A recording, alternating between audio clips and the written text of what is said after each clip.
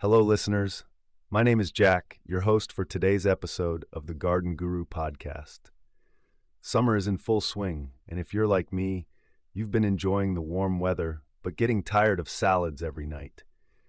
Growing your own vegetables is a great way to get some variety on your dinner table without breaking the bank at the farmer's market. That's why I'm sharing my top 10 picks for easy-to-grow veggies that thrive in the heat of raised garden beds. First up is everyone's favorite, corn.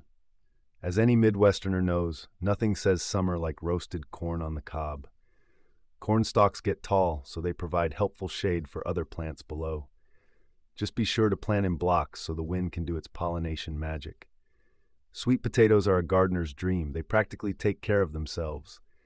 Their sprawling vines will cover your raised bed in no time, soaking up the warm soil's energy and rewarding you with lots of sweet roots. If you like your greens, kale and chard are tough customers that will keep producing leaves even through heat waves. Give them a little shade on extra hot afternoons and your salads will never wilt. Radishes add a little kick. Daikon varieties grow like weeds, and their big roots aerate the soil for neighbors. Amaranth may look like a weed, but it's an incredibly nutritious, heat-tolerant plant. For flavor, try lemongrass, which deters pests too. Chayote vines produce cucumber-like fruits. Jicama's big crunchy roots complement its beautiful flowers.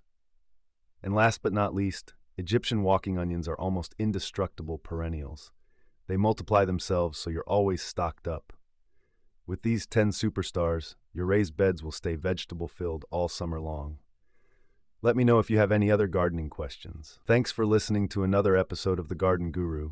See you next time.